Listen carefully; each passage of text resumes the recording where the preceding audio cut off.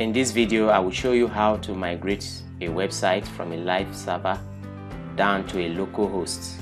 For you to go about that is very simple and it's a straightforward process. All you need to do is to install a plugin. For you to begin, you click on plugin,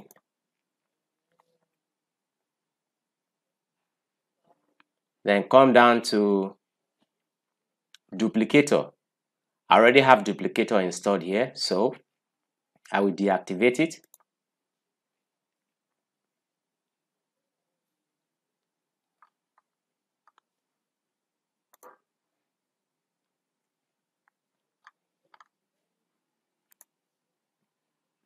And delete. So as you can see,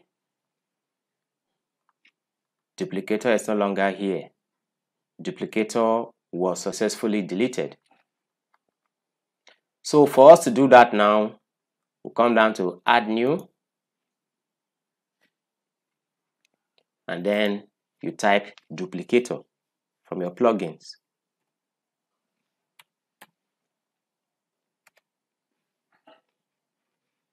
So here's your duplicator. Click on install. As you can see, it's now installing duplicator. You can see it is now installed. So you click on activate. You can activate from here, or you can go to the main plugin section to activate it. Now, you can see here that the plugin has been installed. For us to be very sure of it, come down to my plugin and then scroll down. You can see duplicator is activated already. So come down to your duplicator and click on it from your side menu. So you have your duplicator window. Here you can see no package is found at the moment, which means you have not created any package or a backup for your website. So you come down to create, click on your create button.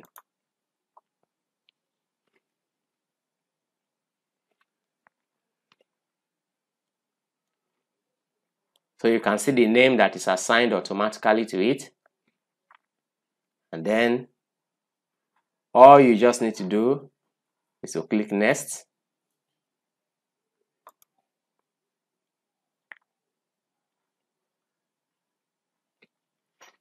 So it will scan the entire website to see that everything is okay. So looking at the system, looks good, good. Size check is saying notice. So let's see what this one is saying. All right, it's referring to asset. And then the images we have. But that's not an issue. Look further, every other thing looks good. So you say what? Say a notice status has been detected, and are you sure you want to continue? Yes, of course I want to. So I'll click on build.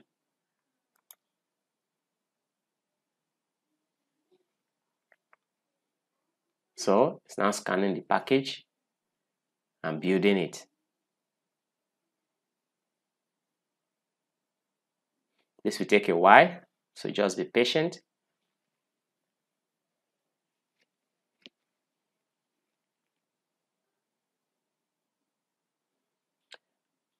As you can see,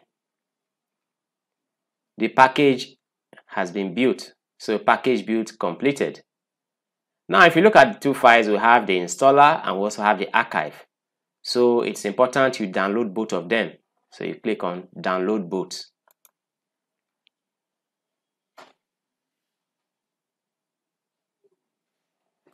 So if you look at your download from this side, you will see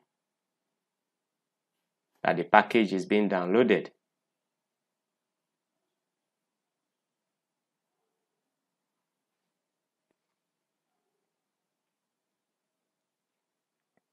So let's pause the video until the process is completed.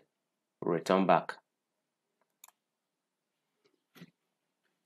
So let's check the process. You can see that the package is downloaded already. So let's check to see where it is, the location is.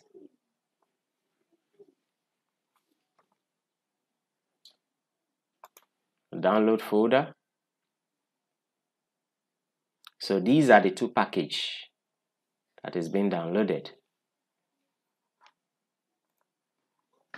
I think that's all on how you can back up your website using Duplicator.